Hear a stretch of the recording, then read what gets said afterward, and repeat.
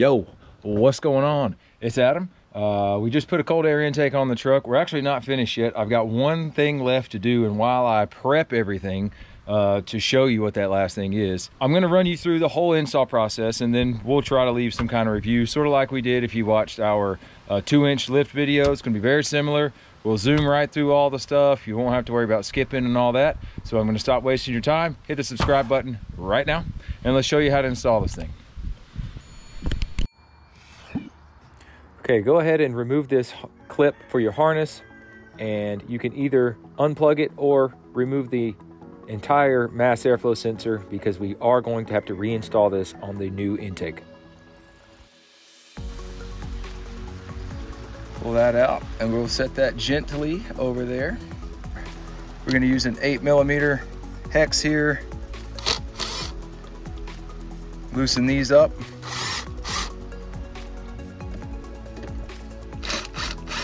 And this tube will come off when we get these two nuts off here, or two bolts off here. They look like 10mm.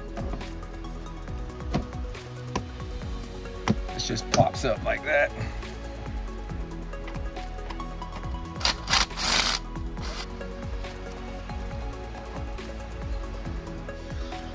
We're gonna just gently pull this off. Now we have our recirculation hose here for the crankcase. These wire strippers have been in my toolbox for 2 decades, and they make great little hose clamp tools here.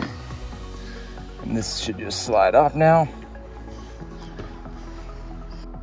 Now we're going to pop the 2 clips off of the top of the intake box, remove the top, as well as your filter. 10 there, 10 down in here.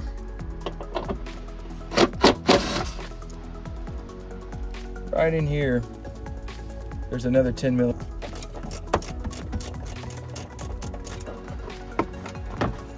And we will have to remove this. Gently squeeze that, and we could simply tuck it in there like that. Now we can install the inside piece, which goes here, but the side on the outside of this fender wall we can't install until we have a better day to pull the fender lining out. There doesn't seem to be a wrong way to install this, but put the serial numbers down and on the inside of the wall. Now push it through to where the fender wall sits between this groove. Now here we had to use the old mounts from our old intake box. This one's already installed, and now I'm going to try to show you on camera how to remove this one. Don't rip it, don't cut it.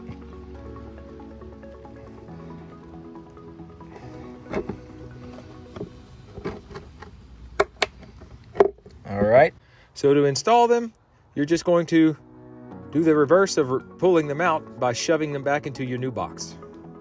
Now we're going to finger tighten these screws before we get a ratchet in there to finish them off. Look through the window to help you see. Crankcase recirculation tube, or whatever it is that we disconnected earlier, we're gonna have to replace it with a new one because this one is too short.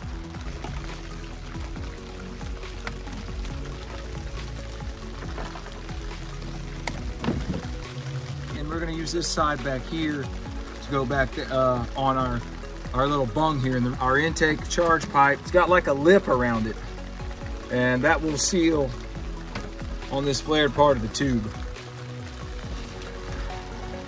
Alrighty.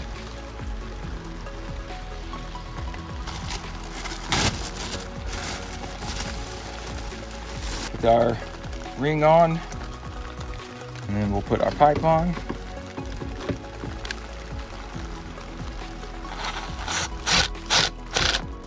And then we put this through here. Just keep pushing and twisting.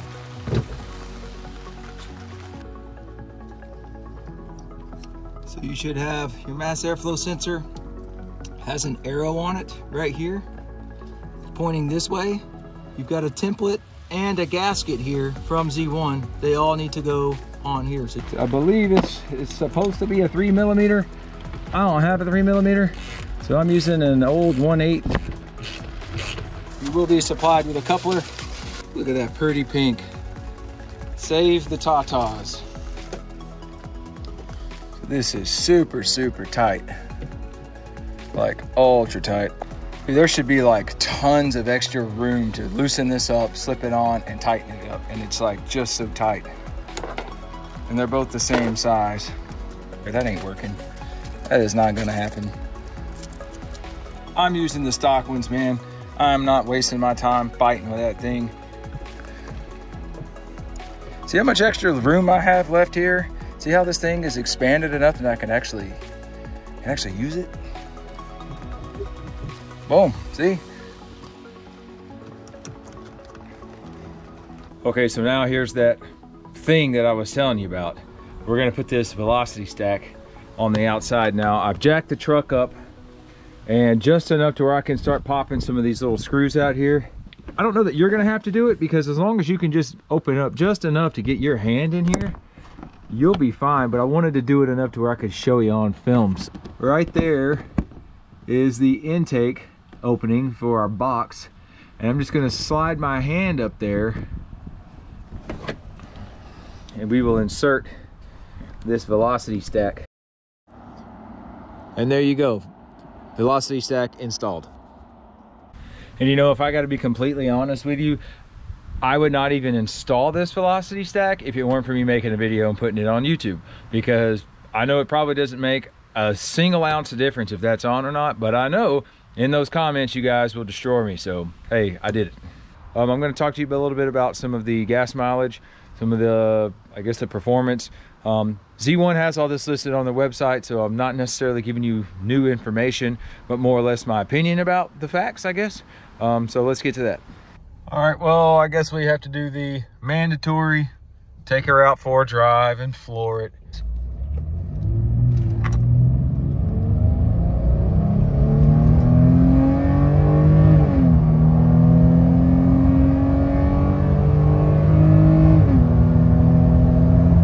Well, I guess if you get up to about 5,500, you can hear it. I mean, I don't know who drives around at 5,500 and 6,000 RPMs all day long. So unless you're really getting on it, you're really not going to hear this cold air intake. And I don't know why you would spend $400 so you can hear a sound. But if you do spend $400, you kind of feel like you should hear the sound. Does that make sense? I bought it for the fuel mileage. See if you can hear it now. 6,000 RPMs is really about all you're going to get. So you're really going to have to be intentional about revving it all the way out to hear the intake. But I bought it for the fuel mileage, and I just don't know what the deal is. You can't get good fuel mileage out of these trucks. I will say this, I keep forgetting I have larger tires on the truck, so I'm losing 10% on my odometer because of that. So the best I've ran 3 tanks of gas through the truck since I put the cold air intake on. The best I've been able to get before the fuel light comes on. This is kind of my standard, right? Like, we can all stretch it as far as possible, but the longest I've been able to go before that light comes on is 285 miles. Besides the fuel mileage, you guys needed something else to watch. So I dropped the coin, bought one, put it on, gave you an install video, and now a review. So if I had to give this like a 1 out of 10 rating, probably go with like a 6.5. There are some pluses, there are some downsides. So let me just give you a quick run through of that. The pluses are, it was fairly easy to install. I like the design of this box over the prior Frontier I had with the Volant system, which was very common, very popular. The Volant had these screws that put this plexiglass on. The heat from the engine would cause it to warp and it wouldn't seal correctly. This is a much better design. I like that Z1 included an extra hose here that fit, but going back to the install, their ring clamps didn't fit, so we had to reuse the stock ones. And then this velocity stack in the fender well here, I didn't really like that. Maybe it helps power numbers. I seem skeptical of that.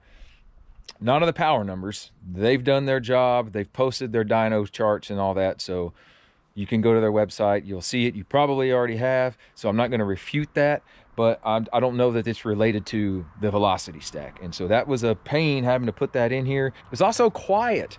You know, if you're going to spend money on a cold air intake like you expect to every time you're riding around town, you know, you can kind of give it that little tap on the gas and you hear your intake, and that is not going to happen with this one. And that might not be that might not be Z1's fault. It could just be the way Nissan designed the 3.8 motor. It's kind of pricey, this mod, for what you get. Again, the fuel mileage, you know, these trucks get 20 miles a gallon, I guess. It'd be nice if you could hit 25. I don't know that that's going to happen ever. Maybe some exhaust stuff. Maybe you can tune something with up rev to get that, but I don't know. I think you definitely probably get some good power numbers if you put an exhaust on, an up rev tune. So there you go, a bunch of pros, bunch of cons. Appreciate you guys watching the video. Definitely put your comments below. We have tons of comments on all our videos, and you know, the fanboy stuff, the hey, you're wrong, this is how it is, blah blah blah blah, the kind of duking it out in the comments. We should be doing that because this is America, and we should be able to talk to one another and disagree, and it's okay, because it's fine. So keep it civil. And next video, we're probably going to do an upper control arm on the Frontier, the D41. That's been a common conversation over on the 2-inch lift video. So we'll probably bring that to you next. And we thank you guys for tuning in. We'll see you around. See you on the next one. Bye.